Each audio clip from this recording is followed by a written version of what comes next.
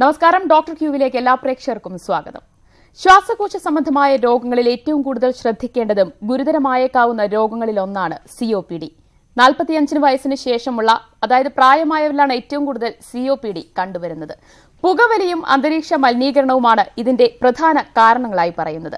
ഇന്ന് ഡോക്ടർ ക്യൂവിൽ നമ്മൾ സംസാരിക്കുന്നത് COPDയുടെ കാരണങ്ങളെയും ഒപ്പം ശ്രദ്ധിക്കേണ്ട കാര്യങ്ങളെയും കുറിച്ചാണ്. ഈ വിഷയത്തെക്കുറിച്ച് സംസാരിക്കാൻ തിരുവനന്തപുരം എസ് ഹോസ്പിറ്റലിലെ പൾമനോളജിസ്റ്റ് ഡോക്ടർ അശ്വതി TV ഒപ്പമുണ്ട്. ഡോക്ടർ സ്വാഗതം ഡോക്ടർ ക്യൂവിലേക്ക്. ഡോക്ടർ, നമ്മൾ ഒട്ടേറെ ശ്വാസകോശ രോഗങ്ങളെക്കുറിച്ച് പറഞ്ഞിട്ടുണ്ട്, ആസ്മ, ബ്രോങ്കൈറ്റിസ്, അങ്ങനെ എല്ലാത്തിനെക്കുറിച്ചും പറഞ്ഞിട്ടുണ്ട്. ഇതിൽ എങ്ങനെയാണ് COPD വേറിട്ട് നിൽക്കുന്നത്? എന്താണ് COPDയുടെ പ്രത്യേകതകൾ? COPD പൊതുവെ കുറച്ചുകൂടി പ്രായമുള്ളവരിൽ വരുന്ന ശ്വാസകോശ തടസ്സമാണ്. അതിൻ്റെ ആദ്യം തുടക്കത്തിൽ കാണുന്ന ലക്ഷണങ്ങളെല്ലാം ചിലപ്പോൾ ആസ്മയുടെ പോലെ ആയിരിക്കും. പക്ഷെ എന്നിരുന്നാൽ ആസ്മയായിട്ട് വേറിട്ട് നിൽക്കുന്ന കുറച്ച് കാര്യങ്ങളുണ്ട്. അതിന് ഒന്ന്, ഒരുവിധം പ്രായമായവരിലാണ് കൂടുതൽ കാണുന്നത്, പുകവലിയുള്ളവരിലാണ് കൂടുതൽ കാണുന്നത്, അല്ലെങ്കിൽ പുകവലിക്ക് തുല്യമായിട്ടുള്ള എന്താ പറയുക പുക ഒക്കെ ശ്വസിക്കുന്ന ആൾക്കാരിലായിരിക്കും. എക്സാമ്പിൾ, ഈ എന്താ പറയുക, വിറകൊക്കെ ഒരുപാട് കത്തിക്കുന്ന തരത്തിലുള്ള ജോലിയിലുള്ള ആൾക്കാരിൽ കൂടുതൽ കാണും. അല്ലെങ്കിൽ അതുപോലെ തന്നെ സാമ്യമുള്ള പുക അധികം ശ്വസിക്കുന്നവരിലാണ് കൂടുതൽ COPD ഉണ്ടാകുന്നത്. പിന്നെ കൂടെ വീട്ടിലുള്ള ആരെങ്കിലും പുക വലിക്കുന്ന ആൾക്കാർ വീട്ടിലുണ്ടെങ്കിൽ അവിടെയുള്ള ബാക്കിയുള്ളവർക്കും വരാൻ സാധ്യതയുള്ള ഒരു അസുഖമാണ് COPD. വളരെ ചെറിയ പ്രായത്തിൽ COPD വരുന്നത് അപൂർവമാണ്. പൊതുവേ 45 വയസ്സ്, നേരത്തെ പറഞ്ഞ പോലെ 45 വയസ്സിന് മുകളിലുള്ളവരിലാണ് കൂടുതൽ കാണുന്നത്. പുകവലിക്കുന്നവരിലാണ് ഏറ്റവും അധികമായി കാണുന്നത്. 2 തരത്തിലാണ് വേറിട്ടിരിക്കുന്നത് COPD. ഒന്ന് ക്രോണിക് ബ്രോങ്കൈറ്റിസ്, ഒന്ന് എംഫിസിമ. ക്രോണിക് ബ്രോങ്കൈറ്റിസ് എന്ന് പറഞ്ഞാൽ അമിതമായി ചുമ, കഫക്കെട്ട് എന്നിവയാണ് കൂടുതൽ അവരിൽ കാണുന്നത്. എംഫിസിമ നടക്കുമ്പോഴുള്ള കിതപ്പായിട്ടാണ് ആദ്യം തുടങ്ങുന്നത്. അത് കൂടി കൂടി കൂടി പതുക്കെ വരും. എന്നിട്ട് തണുപ്പുള്ളപ്പോഴാണ് COPDയുടെ ലക്ഷണങ്ങൾ പൊതുവെ കൂടിയിരിക്കുന്നത്. നമ്മളൊരു 3 വർഷമൊക്കെ തുടർച്ചയായി ഈ സിംറ്റംസ് ലക്ഷണങ്ങൾ കൂടുതൽ കാണുമ്പോഴാണ് നമ്മൾ പിന്നെ ലങ് ഫംഗ്ഷനൊക്കെ നോക്കിയിട്ടാണ് COPD എന്നുള്ള ഒരു ഡയഗ്നോസിസിലേക്ക് എത്തുന്നത്. എന്തുകൊണ്ടാണ് ഡോക്ടർ ഇത് മറ്റ് ശ്വാസകോശ രോഗങ്ങളെ വെച്ച് നോക്കുമ്പോൾ ഇത് കുറച്ചുകൂടെ ക്രിട്ടിക്കൽ ആവാനുള്ള ചാൻസസ് ഉണ്ടെന്ന് കേട്ടിട്ടുണ്ട്? എന്തുകൊണ്ടാണ് ഡോക്ടർ അങ്ങനെ? പല കാരണങ്ങളാണ്. ഒന്ന്, ഞാൻ നേരത്തെ പറഞ്ഞ പോലെ പ്രായമായവരിൽ ആകുമ്പോൾ നമ്മുടെ ശ്വാസകോശത്തിനും പ്രായമായിക്കൊണ്ടിരിക്കുകയാണ്. അപ്പോൾ അസുഖവും അതിൻ്റെ കൂടെ തന്നെ ഏജിങ്ങും രണ്ടും കൂടി വരുമ്പോൾ ഉണ്ടാവുന്ന പ്രശ്നങ്ങളാണ് ഏറ്റവും അധികമായിട്ട് കാണുന്നത്. 2, ഇൻഫെക്ഷൻസിൻ്റെ അളവ് പൊതുവേ കൂടുതലായിരിക്കും. കുറച്ചും കൂടി പ്രായമായവരിൽ ഇൻഫെക്ഷൻ കുറച്ചും കൂടി കൂടുതലായിട്ടാണ് വരുന്നത്. 3, നേരത്തെ തന്നെ രോഗത്തിന് ചികിത്സ തേടാത്തതാണ് അടുത്ത ഒരു കാരണം. മോശമായിട്ട് വരാൻ ആദ്യം ഇതൊന്നും കുഴപ്പമില്ല എന്ന് പറഞ്ഞ് വെച്ച് അതിനുള്ളൊരു ട്രീറ്റ്മെൻറ്റ് തുടങ്ങാതെ ഇരിക്കുമ്പോഴാണ് അത് കൂടുതലായി വരുന്നത്. ഇതെല്ലാമാണ് COPD അധികമായി കൂടാനുള്ളൊരു കാരണം. മറ്റൊരു കാരണം, പുകവലിക്കുന്നവർ പുകവലി നിർത്താത്തതും, നമുക്ക് എന്ത് കാരണങ്ങൾ കൊണ്ട് എക്സ്പോഷർ ഏതാ വരുന്നത് അത് നിർത്താത്തത് കൊണ്ടും അസുഖം കൂടിക്കൂടി വരും. ഇതെന്താണ് ഡോക്ടർ COPD എന്ന് പറഞ്ഞു കഴിഞ്ഞാൽ? ശ്വാസകോശത്തിലെ നീർവീക്കമാണോ അതോ ശ്വാസകോശം ചുരുങ്ങുന്ന അവസ്ഥയാണോ? എന്താണ് സംഭവിക്കുന്നത്? ശ്വാസകോശം ചുരുങ്ങുന്നില്ല. ശ്വാസകോശത്തിന് രണ്ട് രീതിയിലും അതുണ്ട്. ഒന്ന്, ശ്വാസകോശത്തിൻ്റെ ചുമരുകളിലുള്ള ഗ്രന്ഥികളെല്ലാം വികസിക്കും, അതെല്ലാം വീർത്തിരിക്കും, നീർവീക്കം പോലെ അവർക്ക് വരും. അപ്പോൾ കൂടുതൽ അവിടെ സെക്രീഷൻസ് അല്ലെങ്കിൽ ദ്രാവകങ്ങൾ നോർമലുള്ള ദ്രാവകങ്ങളെക്കാട്ടും കൂടുതൽ പുറപ്പെടുവിക്കും. അത് കാരണം കൊണ്ട് ഇൻഫെക്ഷൻ വരും. ഇത് കൂടാതെ ശ്വാസനാളങ്ങൾക്ക് ചെറിയതായിട്ടുള്ള ചുരുക്കം വരും. COPDയുടെ ഒരു പ്രത്യേകത എന്താണെന്ന് വെച്ചാൽ, നമ്മൾ മരുന്ന് കൊടുത്താലും ഈ ചുരുക്കം പൂർണ്ണമായിട്ടും പഴയ സൈസിലേക്ക് ആവാതെ ഒരു വെരി മിനിമൽ, വളരെ ചെറിയ തോതിൽ മാത്രം ഇംപ്രൂവ്മെന്റ് വരുന്നതാണ് COPDയുടെ ഒരു ലക്ഷണം. ഡോക്ടർ, നമുക്കൊരു കോൾ ഉണ്ട്. ഹലോ ഡോക്ടറോട് ചോദിച്ചോളൂ. ഹലോ ഡോക്ടർ, പറഞ്ഞോളൂ. എനിക്ക് 35 വയസ്സായിട്ടുള്ളൂ. എനിക്കിപ്പോ COPD ഉണ്ട്, ഈ അസുഖം. ഓക്കെ, അത് മാറോ ഡോക്ടർ ഈ അസുഖം? COPD അതേപോലത്തെ ഈ ശ്വാസം മുട്ടൽ അസുഖങ്ങൾ എന്ത് കാരണം കൊണ്ടാണ് വന്നതെന്ന് വെച്ചാൽ അത് ആദ്യം നമ്മൾ മാറ്റി നിർത്തണം. മാത്രമല്ല, നമ്മൾ അതിന് തുടർച്ചയായി മരുന്ന് എടുത്തുകൊണ്ടിരിക്കണം. എടുത്താൽ നമുക്കത് കൺട്രോൾ ചെയ്ത് വെക്കാം എന്നുള്ളതാണ് ആ രോഗത്തിൻ്റെ ഒരു പ്രത്യേകത. നമുക്ക് പൂർണ്ണമായിട്ട് മാറ്റാനുള്ള അധിക ട്രീറ്റ്മെൻറ്റുകളൊന്നും നമുക്ക് ഇപ്പോൾ അവൈലബിൾ അല്ല. അതൊക്കെ ട്രയൽ ഫേസിലാണ് ഇരിക്കുന്നത് പൂർണ്ണമായിട്ടും. പക്ഷേ എന്നിരുന്നാലും അതിൻ്റെ സക്സസ് റേറ്റ് അറിയില്ല. ഇപ്പോഴുള്ള ട്രീറ്റ്മെൻറ്റ് വെച്ച് നമുക്ക് മരുന്ന് കൊടുത്ത് കൺട്രോൾ ചെയ്ത് വെക്കാം എന്നുള്ളതാണ് ചെയ്യാൻ പറ്റുന്നത്. ഡോക്ടർ, ഈ 35 വയസ്സേ ഉള്ളൂ എന്നാണ് പറഞ്ഞത്. അവർക്കൊക്കെ COPD വരാൻ എന്തായിരിക്കാം കാരണം? ഈ വീട്ടിലെ ഈ അടുപ്പിലെ പുകയൊക്കെ വലിയ പ്രശ്നമാണോ? അതെ, വീട്ടിലെ അടുപ്പിലെ പുക ഒരു വലിയ പ്രശ്നമാണ്. അടുപ്പിലേക്ക് നേരിട്ട് ഊതുമ്പോൾ അതിന്ന് വരുന്ന സ്മോക്ക് എല്ലാം ഒരുപാട് ഈ COPD പുക വലിക്കുന്നവരിൽ ഉണ്ടാവുന്ന അതേപോലത്തെ ലക്ഷണങ്ങൾ. പുക വലിക്കുമ്പോൾ അതിൽ ഒരുപാട് കെമിക്കൽസ് ഉണ്ടെന്ന് പറയാം. ഈ സാധാരണ പുകയിലും അതുപോലെ കെമിക്കൽസ് ഉണ്ട്. പക്ഷെ അത് ഇക്വാലന്റ് ടു മറ്റേ സിഗരറ്റ് സ്മോക്ക് അല്ല. എന്നിരുന്നാലും അതിൽ ഒരുപാട് കെമിക്കൽസ് ഉണ്ട്. ആ കെമിക്കൽസ് നമ്മുടെ ലങ്സിനെ അത് നന്നായിട്ട് എഫക്ട് ചെയ്യും. അതും ഒരു 1-2 വർഷം കൊണ്ടല്ല, വർഷങ്ങളോളം അത് ശ്വസിച്ചു കഴിഞ്ഞാൽ ചിലവരുടെ ലങ്സിൽ ഇപ്പൊ ചിലവർക്ക് ആദ്യമേ കുറച്ച് ആസ്മയുടെ ലക്ഷണങ്ങൾ ഉള്ളവരായിരിക്കാം. അങ്ങനെയുള്ളവർക്ക് ഈ സ്മോക്ക് എക്സ്പോഷറും കൂടി ഉണ്ടെങ്കിൽ ഈ നോർമൽ ഒരാൾക്ക് കൺട്രോൾ ചെയ്തിരിക്കുന്ന രീതിയെക്കാട്ടും കൂടുതൽ മരുന്നുകളും ഒക്കെ വേണ്ടിവരും ഈ ആസ്മയൊക്കെ കൺട്രോൾ ചെയ്തിരിക്കാൻ. മാത്രമല്ല അവർക്ക് COPD ആയി പ്രോഗ്രസ് ചെയ്യാനുള്ള സാധ്യതകളും അധികമാണ്. അവർ ഈ ആസ്മയുള്ളവർ സ്മോക്കിംഗ് അതുപോലെ ബാക്കി എക്സ്പോഷേഴ്സ് ഒക്കെ വരുമ്പോൾ. ഡോക്ടർ, ഇതിന്റെ ഒരു സിവിയർ സ്റ്റേജ് എന്ന് പറയുമ്പോൾ എന്തായിരിക്കും? സിവിയർ സ്റ്റേജ് എന്ന് പറയുമ്പോൾ റെസ്പിറേറ്ററി ഫെയിലിയർ ആണ്. റെസ്പിറേറ്ററി ഫെയിലിയർ എന്ന് പറഞ്ഞു കഴിഞ്ഞാൽ നമ്മളുടെ ശ്വാസത്തിൻ്റെ ലങ്സിന് ചുറ്റുമുള്ള റിബ് കേജുകളും അതിൻ്റെ ചുറ്റുമുള്ള മസിലുകളെല്ലാം വീക്കായി ശ്വാസം എടുക്കാൻ പറ്റാത്ത ഒരു സിറ്റുവേഷൻ. അത്രയും സ്ട്രെങ്ത് ഇല്ല. ഈ ഡീകണ്ടീഷനിങ് ഓഫ് മസിൽസ് എന്ന് പറയും. എന്ന് വെച്ചാൽ അവിടുത്തെ മസിലുകൾ ആവശ്യത്തിനനുസരിച്ച് അവർക്ക് പ്രവർത്തിക്കാൻ പറ്റുന്നില്ല എന്നുള്ളൊരു സിറ്റുവേഷൻ വരും. ഇത് ലങ്സിലുള്ള ചേഞ്ചസ് കാരണം കൊണ്ട് വരുന്നതാണ്. അങ്ങനെ ഒരു സ്റ്റേജ് ലങ്സിലുള്ള ചേഞ്ചസ് പ്ലസ് ഈ ചെസ്റ്റ് വോളിലുള്ള ചേഞ്ചസ് ഇത്രയും വരുമ്പോൾ ആവശ്യത്തിനുള്ള ഓക്സിജൻ ശരീരത്തിലേക്ക് കയറാതെയും കാർബൺ ഡയോക്സൈഡ് പുറത്തേക്ക് പോവാതെയും ഒരു സിറ്റുവേഷൻ വരും. Oxygen കുറയുന്നതുകൊണ്ട് brain already carbon dioxide ഇത്ര ഒരളവിൽ ഉണ്ടെങ്കിൽ മാത്രമേ ശ്വസിക്കുന്ന ഒരു ഇതിലേക്ക് സെറ്റ് ചെയ്ത് മാറിപ്പോവും. അതിനൊരു ക്രോണിക് റെസ്പിറേറ്ററി ഫെയിലിയർ എന്നുള്ളൊരു സ്റ്റേറ്റിലേക്കാണ് പോകുന്നത്. അങ്ങനെയുള്ളവരിൽ നമ്മൾ വേറെ കുറേ ആർട്ടിഫിഷ്യൽ വെന്റിലേഷൻ അങ്ങനത്തെ കാര്യങ്ങളിലേക്കൊക്കെ ട്രീറ്റ്മെൻറ്റ് മൊഡാലിറ്റീസ് ആയിട്ട് മാറണം. ഓക്കെ ഡോക്ടർ, ഇതിപ്പോൾ COPD ആണോ അതോ അത് വെറൊരു ശ്വാസമുട്ടൽ പോലെയുള്ള പ്രശ്നമാണോ, ആസ്മയാണോ, അലർജി പ്രശ്നമാണോ, എങ്ങനെയാണ് നമുക്കത് തിരിച്ചറിയാൻ പറ്റുക? രണ്ടിൻ്റെയും സിംറ്റംസ് രണ്ട് രീതിയിലാണ്. ആസ്മയാണെങ്കിൽ വളരെ ചെറിയ പ്രായത്തിൽ തന്നെ അതിൻ്റെ ചില ലക്ഷണങ്ങൾ കാണിക്കും. ലേറ്റ് ഓൺസെറ്റ് ആസ്മ എന്ന് പറഞ്ഞ് വേറൊരു രീതിയിലുള്ളത് ഉണ്ടാവും. അപ്പോൾ വേറെ ഒരു രീതിയിൽ വരുമ്പോൾ അത് ലേറ്റ് ഓൺസെറ്റ് ആസ്മ ആണെങ്കിൽ അത് കുറച്ചുകൂടി പ്രായമുള്ളവരും, പക്ഷെ അവരിലും ഇതേപോലെ തന്നെ അലർജി അങ്ങനത്തെ പ്രശ്നങ്ങൾ കൂടെ ഉണ്ടാവും.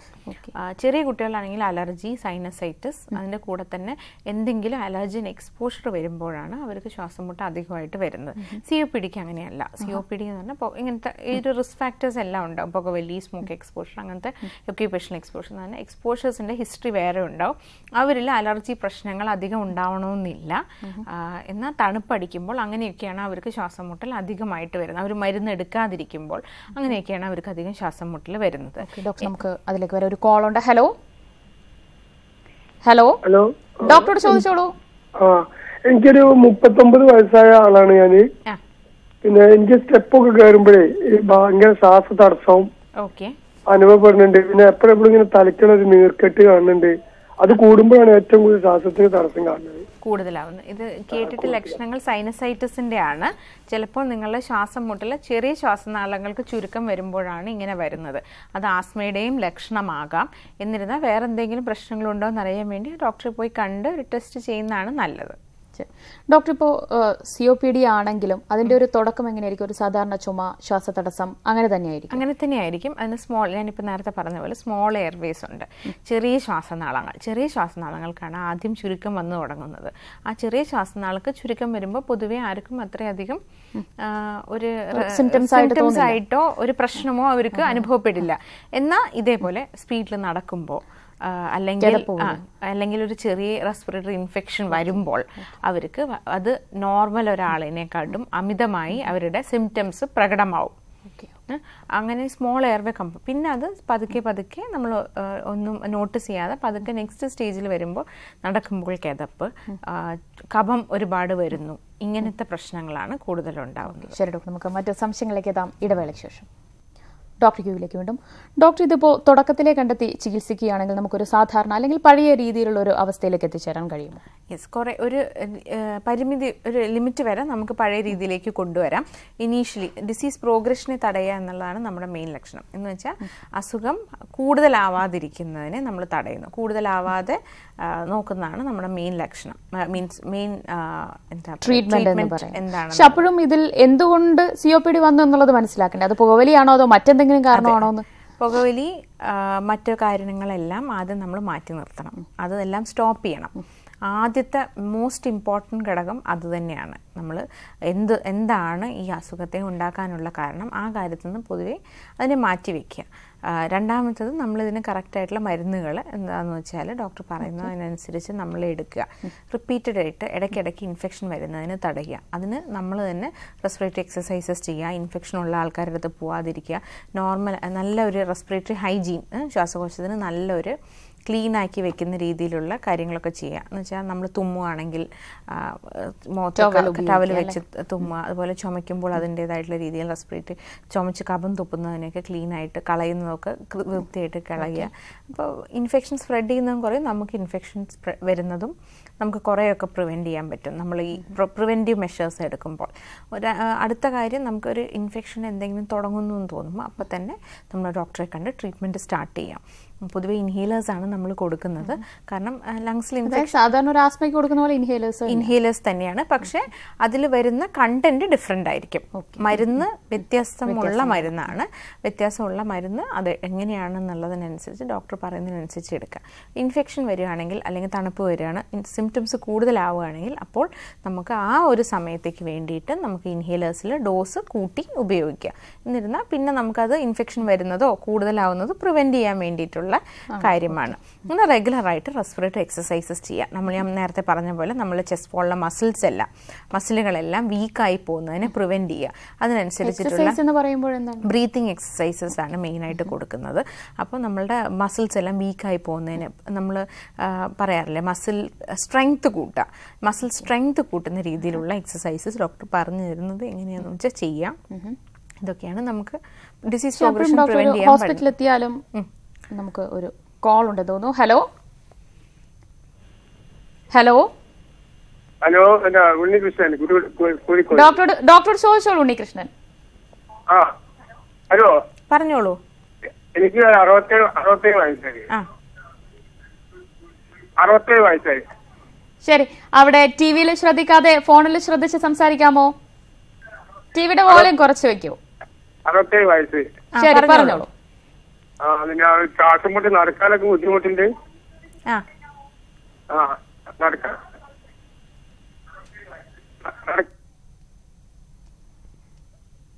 അവിടെ ടിവിയിൽ നോക്കി ശ്രദ്ധിക്കുകയാണ്. ശരി ഡോക്ടർ, ഇത് ഒരു സിവിയർ സ്റ്റേജിലോട്ട് എത്തി, വലിയ രീതിയിൽ അത് ശ്വാസകോശത്തെ ബാധിച്ചു കഴിഞ്ഞു എന്ന് വെച്ചാൽ അവിടെയുള്ള ട്രീറ്റ്മെന്റ് എന്താണ്? സാധാരണ ഒരു ഇൻഹേലേഴ്സ് കൊണ്ടോ അല്ലെങ്കിൽ മരുന്നുകൾ കൊണ്ടോ തന്നെയാണ്?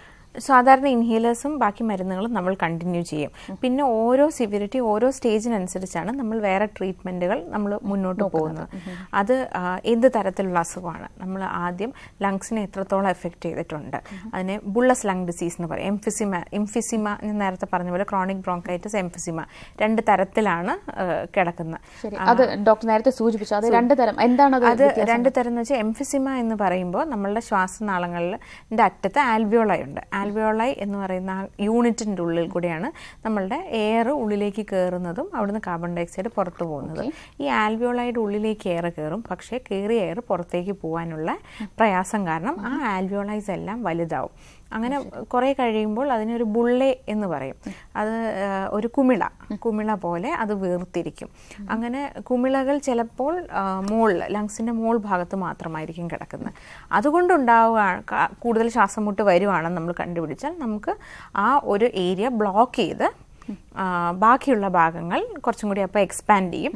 അങ്ങനെ നമുക്ക് കുറേയൊക്കെ ശ്വാസം മുട്ട് കുറയ്ക്കാൻ പറ്റും. അതിനെ നമ്മൾ എൻഡോസ്കോപ്പി പ്രൊസീജിയർ എന്ന് പറയും. ബ്രോങ്കോസ്കോപ്പി വഴി ചെയ്യുന്ന പ്രൊസീജിയറുകളാണ്. പിന്നെ COPDക്ക് വേണ്ട ലങ് വോളിയം റിഡക്ഷൻ സർജറി എന്ന് പറയും. ആ ഭാഗത്തെ ഈ ബുള്ളയും കാര്യങ്ങളും നമ്മൾ എടുത്ത് മാറ്റും, സർജറി. അത് സർജിക്കൽ പ്രൊസീജിയറാണ്. പക്ഷെ അതൊക്കെ കുറേ കൂടി അഡ്വാൻസ് ട്രീറ്റ്മെൻറ്റ്സ് ആണ്. അതിന് കുറേ ഫിറ്റ്നസ് ക്രൈറ്റീരിയകളുണ്ട്. ചില പേഷ്യൻസ് അതിന് ഫിറ്റ് ആണെങ്കിൽ മാത്രമേ നമുക്കത് ചെയ്തു കൊടുക്കാൻ പറ്റുള്ളൂ. അതൊരു കുറച്ച് ലോങ് ലിസ്റ്റാണ്. നമ്മൾ ഓരോ ടെസ്റ്റുകളും കാര്യങ്ങളൊക്കെ ചെയ്തിട്ടുള്ളതാണ്. അത് എനിക്ക് തോന്നുന്നില്ല ഇപ്പം പറയാൻ, കുറച്ചൊരു ലോങ് ഇതാണ്. പിന്നെ നെക്സ്റ്റ് തിങ്, നമ്മൾ പേഷ്യൻസിന് റെസ്പിറേറ്ററി റീഹാബിലിറ്റേഷൻ, പൾമണറി റീഹാബിലിറ്റേഷൻ പറയും, എക്സസൈസസ്, അതിൻ്റെ കൂടെ സ്ട്രെങ്തനിങ് ഓഫ് മസിൽസ്, ഇങ്ങനത്തെ കാര്യങ്ങളെല്ലാം നെക്സ്റ്റ് ഓപ്ഷനായിട്ട് നമ്മൾ പറയുന്നു. ഇതൊന്നിലും പ്രവർത്തിക്കാത്ത പേഷ്യൻസ്, റെസ്പിറേറ്ററി ഫെയിലിയർ അധികം ഉള്ളവർക്ക് നമ്മൾ ഓക്സിജൻ വേണ്ടവർക്ക് വീട്ടിൽ ഓക്സിജൻ വെച്ച് കൊടുക്കാൻ ഉള്ള ഇതുണ്ട്. ഓക്സിജൻ കോൺസെൻട്രേറ്റർ വഴി ഓക്സിജൻ സപ്ലിമെൻറ്റ് ചെയ്യാം. അതും പറ്റാത്ത ചില പേഷ്യൻസ് ഉണ്ടെങ്കിൽ വീട്ടിൽ തന്നെ നമുക്ക് സ്മോൾ വെന്റിലേറ്റേഴ്സ് കിട്ടും. എക്മോ അല്ല, ബൈപാപ്പ് മെഷീൻ എന്ന് പറയും. ബൈപാപ്പ് മെഷീൻ പോലത്തെ സപ്പോർട്ടീവ് മെഷേഴ്സ്. വെന്റിലേറ്റർ ബേസിക്കലി ഒരു സപ്പോർട്ടാണ്. സ്ഥിരമായി ഉപയോഗിക്കുന്ന ഒരുപാട് പേഷ്യൻസ് ഉണ്ട്. അവർ അത് വീട്ടിൽ വെച്ചാൽ അവരതിൽ കംഫർട്ടബിൾ ആവും. അവർക്ക് ശ്വാസം എടുക്കാൻ അത് പകുതി ഹെൽപ്പ് അത് ചെയ്തു കൊടുക്കും. അതുകൊണ്ട് അത് നോൺ ഇൻവേസീവ് വെന്റിലേറ്റർ. പക്ഷെ അത്രത്തോളം വീക്കായ ഒരു സിറ്റുവേഷനിലേക്ക് എങ്ങനെയാണ് ഡോക്ടർ എത്തുന്നത്? നമുക്കത് തുടക്കത്തിലെ കണ്ടെത്തി ചികിത്സിക്കാൻ പറ്റുന്ന രോഗമല്ലേ? പക്ഷെ അതെന്താണ്, അതിലുള്ള ഒരു തെറ്റിദ്ധാരണ കൊണ്ടാണോ, അവബോധമില്ലായ്മ കൊണ്ടാണോ? അവബോധം ഉണ്ടാവാത്തതായിരിക്കാം ഒരു കാരണം. രണ്ടാമത്തെ കാരണം, അവർ നമ്മളുടെ അടുത്തേക്ക് വരുന്ന സമയം ഒരുപാട് ലേറ്റ് ആയിരിക്കും. ചിലവർ ഒരു മരുന്നിനും റെസ്പോണ്ട് ചെയ്യാത്തവരുണ്ട്. ആ ഒരു ഗ്രൂപ്പ് ഓഫ് പേഷ്യൻസ് നമ്മൾ എങ്ങനെ ട്രീറ്റ് ചെയ്താലും അത് പ്രോഗ്രസ് ചെയ്യും. എന്നാൽ നമ്മൾ ജീവൻ നിലനിൽക്കാൻ നെക്സ്റ്റ് സ്റ്റെപ്പ് എന്ത് ചെയ്യണം എന്നുള്ളതിൽ നെക്സ്റ്റ് സ്റ്റെപ്പ് ഇത് തന്നെയാണ്. ഡോക്ടർ, ഈ സാധാരണ ഈ ആസ്മ പ്രശ്നമുള്ളവരുണ്ട്, ബ്രോങ്കൈറ്റിസ് പ്രശ്നമുള്ളവരുണ്ട്, അലർജി പ്രശ്നമുള്ളവരൊക്കെ ഒരുപാട് പേരുണ്ട് നമ്മുടെ രാജ്യത്ത്. ഇവർക്കൊക്കെ ഒരു COPD-യിലേക്ക് മാറാനുള്ള ഒരു സാധ്യതകളുണ്ട്. അതിന് ആസ്മ COPD ഓവർലാപ്പ് എന്ന് പറയും. ആസ്മയുടെയും COPD-യുടേതായിട്ടുള്ള ലക്ഷണങ്ങളാണ് അതിൽ കാണുന്നത്. പുകവലിക്കുന്നവർ, അലർജി ഉള്ളവർ, അങ്ങനെ എല്ലാവരും കുറച്ച് ക്രൈറ്റീരിയാസും കൂടി കൂട്ടിയിട്ടാണ് നമ്മൾ അതിൻ്റെ ഡയഗ്നോസ് ചെയ്യുന്നത്. അവരെ ആസ്മയുടെ ട്രീറ്റ്മെൻറ്റ് പ്ലസ് COPD ട്രീറ്റ്മെൻ്റ് ആണ് നമ്മൾ കൊടുക്കുന്നത്. അങ്ങനെ ഒരു കാറ്റഗറി ഉണ്ട്. അവർ യൂഷ്വലി ഭയങ്കര ഡിഫിക്കൽട്ട് ടു കൺട്രോൾ ആയിരിക്കും. നമുക്ക് ട്രീറ്റ്മെൻറ്റ് കൊടുത്താലും റെസ്പോൺസ് വളരെ കുറവായിട്ടുള്ള ഒരു കാറ്റഗറി. ഇതെങ്ങനെ ഡോക്ടർ ഡയഗ്നോസ് ചെയ്യുന്നത്? ഒരു സ്കാനിങ്ങിലൂടെ നമുക്ക് എന്താണ് പ്രശ്നം, എത്രത്തോളം നമ്മുടെ ലങ്സ് വീക്കായെന്നൊക്കെ അറിയാൻ പറ്റുമോ? സ്കാനിങ് അല്ല, പൾമണറി ഫംഗ്ഷൻ ടെസ്റ്റുകളാണ് ചെയ്യുന്നത്. നമ്മുടെ ലങ് വോളിയൂംസ് നോക്കും. ഓരോ ലങ് വോളിയൂംസ് ഉണ്ട്, അത് എത്രയാണെന്നുള്ളത് മെഷർ ചെയ്ത് നമ്മൾ ഓൾറെഡി ഇന്റർനാഷണൽ കുറേ ഗൈഡ് ലൈൻസ് ഉണ്ട്. അതിന് സെറ്റ് വാല്യൂസ് ഉണ്ട്. നമ്മളുടെ പോപ്പുലേഷന് ഇത്ര വെയിറ്റ് ഉള്ള ഒരാൾക്ക് ഇത്ര എന്നുള്ള ഒരു സെറ്റ് ഒരു വാല്യൂവിനായിട്ട് നമ്മൾ കമ്പയർ ചെയ്ത് നോക്കുമ്പോൾ അതിനനുസരിച്ചാണ് നമ്മളൊരു ഡയഗ്നോസിസ് ചെയ്യുന്നത്. COPD ആണെങ്കിൽ നമ്മൾ കൊടുക്കുന്ന ഒരു റിവേഴ്സിബിലിറ്റി ടെസ്റ്റിംഗ് ചെയ്യും. റിവേഴ്സിബിലിറ്റി ഇല്ലാത്ത ഒബ്സ്ട്രക്റ്റീവ് എയർവേ ഡിസീസ്, അങ്ങനെയാണ് നമ്മൾ അതിൻ്റെ ഡയഗ്നോസിസ് ചെയ്യുന്നത്. അത് ലങ് ഫംഗ്ഷൻ ടെസ്റ്റ് മാൻഡേറ്ററി ആണ്. ചെയ്യാൻ പറ്റാത്തവർക്ക് ക്ലിനിക്കൽ ഡയഗ്നോസിസ് ആണ് നെക്സ്റ്റ് സ്റ്റെപ്പായിട്ട് ചെയ്യുന്നത്. ഡോക്ടർ, എന്തുകൊണ്ട് ഇത് അത്രത്തോളം ശ്രദ്ധിക്കേണ്ട ഒരു പ്രശ്നമാണെന്ന് പറയുന്നത്? അത് ട്രീറ്റ് ചെയ്ത് ഒരു സാധാരണ രീതിയിൽ എത്താൻ ബുദ്ധിമുട്ടുള്ളത് കൊണ്ട് തന്നെയാണോ? മാത്രമല്ല, അത് രോഗിക്ക് വളരെയധികം പ്രയാസമുണ്ടാക്കുന്ന സിംറ്റംസ് ആണ്. ശ്വാസം മുട്ടലെന്ന് പറയാൻ നമുക്ക് വായു ഇല്ലാതെ ആ വരുന്നൊരു സിറ്റുവേഷൻ ഭയങ്കര ഡിസ്ട്രെസ്സിങ് ആണ്. എന്നുവെച്ചാൽ രോഗിക്ക് അത് താങ്ങാൻ പറ്റുന്നതിനപ്പുറമുള്ള ഒരു ഫീലിംഗ് ആണത്. ആ ഒരു ആയു കിട്ടുന്നില്ല, ശ്വാസം കിട്ടുന്നില്ല എന്നുള്ളൊരു ഫീലിംഗ് ആയിട്ടാണ് അത് വരുന്നത്. മാത്രമല്ല, ഒരു COPD എക്സസർബേഷൻ വന്നു കഴിഞ്ഞാൽ നമ്മൾ അതിന് ശേഷമുള്ള നമുക്ക് ബെറ്ററായി ജോലിക്കൊക്കെ പോകാൻ തുടങ്ങാനും നമ്മുടെ നോർമൽ ലൈഫ് തിരിച്ച് നമ്മൾ റീസ്റ്റാർട്ട് ചെയ്യാനും ഒരുപാട് സമയം പിടിക്കും. അപ്പോൾ പേഷ്യൻറ്റിനെ സംബന്ധിച്ചിടത്തോളം ഒരുപാട് ലോസുകളാണ് വരുന്നത്. അവരുടെ ഫിനാൻഷ്യൽ ലോസ്, അവർക്ക് ജോലിക്ക് പോകാൻ പറ്റില്ല, അവർക്ക് ഫാമിലിയിൽ നോർമൽ ലൈഫിൽ ഒരുപാട് ബ്രേക്ക് വരും. കറക്റ്റായിട്ട് ട്രീറ്റ്മെൻറ്റ് എടുത്താൽ ഈ ഒരു ബ്രേക്കുകൾ അധികം ഇല്ലാതെ സ്മൂത്തായിട്ട് നമുക്ക് will be able to go head. പക്ഷേ നമ്മൾ ഇടയ്ക്കിടയ്ക്ക് ശ്വാസം മുട്ട അധികം ആവുമ്പോൾ ഇങ്ങനെ കുറേ ലോസുകൾ പേഷ്യൻസിന് വരും. ഡോക്ടർ, ഇതിൽ ശ്വാസം എടുക്കാനുള്ള ബുദ്ധിമുട്ടാണോ, അതോ ശ്വാസം എടുത്തിട്ടും അത് നമ്മുടെ ശരീരത്തിൽ ഓക്സിജൻ എത്താത്തത്? അതെ, ആ ഫീലിംഗ് വരുന്നത് ഈ ഞാൻ നേരത്തെ പറഞ്ഞ പോലെ അറ്റത്തെ ആൽവിയോള ഉണ്ട്, അതിലേക്ക് ശ്വാസം ഉള്ളിലേക്ക് പതുക്കെ കയറും. പക്ഷേ അത് ശരീരത്തിൽ ഓക്സിജനായിട്ട് കറക്റ്റായിട്ട് എത്തില്ല. കാരണം ശ്വാസനാളങ്ങൾക്ക് ചുരുക്കം വന്നിട്ടുണ്ട്. ശ്വാസനാളങ്ങൾക്ക് ചുരുക്കം വരുമ്പോൾ എയർ ചെറിയൊരു ഇതിലേക്ക് കയറി അറ്റത്ത് അവിടെ നിൽക്കും, പൂർണ്ണമായും പുറത്തു പോവില്ല. അപ്പോൾ കറക്റ്റായിട്ട് ശ്വാസം കിട്ടുന്നില്ല എന്നുള്ളൊരു ഫീലിംഗ് ആണ് വരുന്നത്. ഡോക്ടർ ഇതിൽ പറഞ്ഞല്ലോ ചെറിയ പോലുള്ള കുമിളകളൊക്കെ കണ്ടുവരുന്നില്ല, അതൊരു ലങ് ക്യാൻസർ പോലുള്ളതിലേക്ക് മാറാൻ സാധ്യതയുണ്ടോ? ലങ് ക്യാൻസർ സ്മോക്കിംഗ് ഉള്ളവർക്ക് ഡെഫിനറ്റ്ലി വരാനുള്ള സാധ്യതകൾ വളരെ കൂടുതലാണ്. ഈ കുമിളകൾ എന്ന് പറയുന്നത് അതൊരു ക്യാൻസർ ആവുന്നതിനെക്കാട്ടും അത് പൊട്ടി ന്യൂമോതൊറാക്സ് പോലത്തെ എയർ റിബ് കേജിന്റെയും ലങ്സിന്റെ ഇടയിലുള്ള ആ ഒരു സ്പേസ് ഉണ്ട്, അതിനെ പ്ലൂറ എന്ന് പറയും, പ്ലൂറൽ സ്പേസ്. അവിടെ എയർ കെട്ടി ശ്വാസം മുട്ട് പെട്ടെന്ന് അങ്ങ് കൂട്ടാനുള്ള സാധ്യതകളാണ് കുറച്ചും കൂടി കൂടുതലുള്ളത് ലങ് ക്യാൻസറിനേക്കാട്ടും. ഡോക്ടർ ഇതിപ്പോ നമുക്ക് വരാതെ നമുക്ക് എന്തൊക്കെ ചെയ്യാൻ കഴിയും ഡോക്ടർ? ഒന്ന് സ്മോക്കിംഗ്. ഇന്നത്തെ പുതിയ ജനറേഷനെ എല്ലാവരും നമ്മൾ എഡ്യൂക്കേറ്റ് ചെയ്ത് ആരും സ്മോക്ക് ചെയ്യരുത്, സ്മോക്കിംഗ് കൊണ്ടുള്ള പാർശ്വഫലങ്ങൾ എന്താ എന്നുള്ളത് എല്ലാവരും നന്നായി ബോധവത്കരിക്കുക. നമ്മൾ രണ്ടാമതായി ചെയ്യേണ്ടത് അറ്റ്മോസ്ഫിയറിക് പൊല്യൂഷൻ നന്നായി കുറയ്ക്കുക. മൂന്നാമതായി നമ്മൾ ഇപ്പോൾ വീടുകളിലൊക്കെ വിറക് അടുപ്പാണ് ഇപ്പോഴും ഉപയോഗിക്കുന്നത്, അതൊക്കെ മാറ്റാനുള്ളതും പിന്നെ മാത്രമല്ല അതിനൊക്കെ ഒരു ഈ പുകയൊക്കെ പോവാനുള്ളത് കറക്റ്റായിട്ടുള്ള മാർഗങ്ങൾ, പുകയെടുപ്പാണെങ്കിൽ അതിനനുസരിച്ചിട്ടുള്ളത് ഇടുക. ഇങ്ങനത്തെ കാര്യങ്ങളെല്ലാം ചെയ്ത് നമ്മൾ ഒക്യുപ്പേഷണൽ എക്സ്പോഷർ ഉള്ളവർക്ക് അതിന് കൃത്യമായിട്ട് ഇത്ര ദിവസം ജോലി ചെയ്യാം, ബാക്കി ദിവസങ്ങളിൽ അവർക്ക് ഒരു സെറ്റ് വാല്യൂവിനെക്കാട്ടും കൂടുതൽ എക്സ്പോഷർ വരികയാണെങ്കിൽ അതെല്ലാം അവോയ്ഡ് ചെയ്യാം. പിന്നെ ഇൻഫെക്ഷൻസും കാര്യങ്ങളെല്ലാം വരാതെ നോക്കുക. ഇതൊക്കെയാണ്. പക്ഷേ ഡോക്ടർ ഇതിൽ ആദ്യം പറഞ്ഞത് പുകവലി നമുക്ക് അത് ഒഴിവാക്കാം, നമ്മൾ മാത്രം വിചാരിച്ചാൽ മതി. പക്ഷെ ബാക്കി പറഞ്ഞ കാര്യങ്ങൾ അത് എത്രത്തോളം നടക്കും ഡോക്ടർ? നമ്മുടെ എയർ പൊല്യൂഷനൊക്കെ അത് ഇറ്റ്സ് എ ലോങ് പ്രോസസ്. നമുക്കത് ഓരോരുത്തരും വിചാരിച്ചു കഴിഞ്ഞാൽ കുറേ ഒരു ലോങ് പോപ്പുലേഷൻ ഓരോരുത്തരായി വിചാരിച്ചു തുടങ്ങിയാൽ പറ്റുന്ന രീതിയിൽ ചെയ്യാം. ഇതിൽ ആദ്യം പറഞ്ഞ ഡോക്ടർ പുകവലി തന്നെയാണ്. അത് ശ്വാസകോശത്തെ എത്ര വർഷങ്ങൾ എടുത്തായാലും അത് എഫക്ട് ചെയ്യുന്നുള്ളത് സത്യമാണ്. പക്ഷെ പലരും പറയുന്നത് ഞാൻ കുറെ നാളായിട്ട് പുകവലിക്കുന്നതാണ്, എനിക്ക് ഇതുവരെ ഒരു പ്രശ്നമില്ലാന്ന് ന്യായീകരണം ഉന്നയിക്കുന്നവരാണ് പലർക്കും ഉണ്ട്. ചിലവരിൽ ഈ എത്ര സ്മോക്കിംഗ് ചെയ്താലും അധികം എഫക്റ്റ് ഇല്ലാത്ത രീതിയിൽ അവർക്ക് വരുന്നത് കാണുന്നുണ്ട്. ചിലവർ റെസിസ്റ്റന്റ് ആണ്, പക്ഷെ മെജോറിറ്റി ആൾക്കാരിലും ശ്വാസകോശത്തിന് പ്രശ്നം വരുന്നുണ്ട്. ഓക്കെ ഡോക്ടർ, നമുക്കൊരു കോൾ ഉണ്ട്. ഹലോ ഡോക്ടറോട് ചോദിച്ചു. ഞാൻ പെരിങ്ങാലയെന്നാണ് വിളിക്കുന്നത്. പറഞ്ഞോളൂ. അപ്പൊ എനിക്ക് ഭയങ്കര ശ്വാസം മുട്ടൊക്കെയാ, അപ്പൊ അതെന്തുകൊണ്ടാന്ന് ഞാൻ ഇൻഹീലർ ഉപയോഗിക്കുന്നുണ്ട്. ഓക്കെ, എത്ര വയസ്സ് മുതലുണ്ട് ശ്വാസം മുട്ടല്? എനിക്കിപ്പോ ഒരു 3 വർഷമായിട്ട് അടുപ്പിച്ച് ഇങ്ങനെയുണ്ട്. എത്ര വയസ്സ്? 35 വയസ്സുണ്ട്. 35 വയസ്സുണ്ട്. അലർജി പ്രശ്നങ്ങളുള്ള ആളാണോ? അലർജി, എനിക്ക് പൊടി അടിക്കുമ്പോഴും അതുപോലെ തന്നെ ഈ നടക്കുമ്പോഴൊക്കെ ഭയങ്കര കിതപ്പാണ്. ഇത് ലക്ഷണങ്ങൾ കേട്ടിട്ട് കൂടുതലൊരു ആസ്മ പോലെയാണ് തോന്നുന്നത്. ഇൻഹേലേഴ്സ് ഉപയോഗിക്കുന്നുണ്ടെങ്കിൽ അത് തുടർച്ചയായി ഉപയോഗിക്കുക. കറക്റ്റ് ഡോസ് ആണോ എന്നറിയാൻ വേണ്ടി ഡോക്ടറിനെ പോയി കാണുക. അത് കറക്റ്റ് ഡോസിൽ കുറേ എടുത്തു കഴിഞ്ഞാൽ മാത്രമേ നമുക്ക് ഡോസ് കുറച്ച് അതിനെ കൺട്രോൾ ചെയ്ത് വെക്കാൻ പറ്റുള്ളൂ.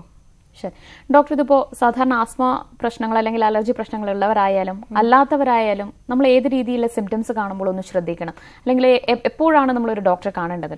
അധികം ചുമ വരുന്നു, ചുമയുള്ള നോർമൽ ഒരു ക്വാണ്ടിറ്റി ചുമയിനെക്കാട്ടും കൂടുതൽ നമുക്ക് ചുമ വരുന്നു. എല്ലാ ദിവസവും രാവിലെ 1-2 പ്രാവശ്യം ചുമയ്ക്കുന്നതല്ലാതെ എപ്പോഴെപ്പോഴും ചുമ വരുന്നു.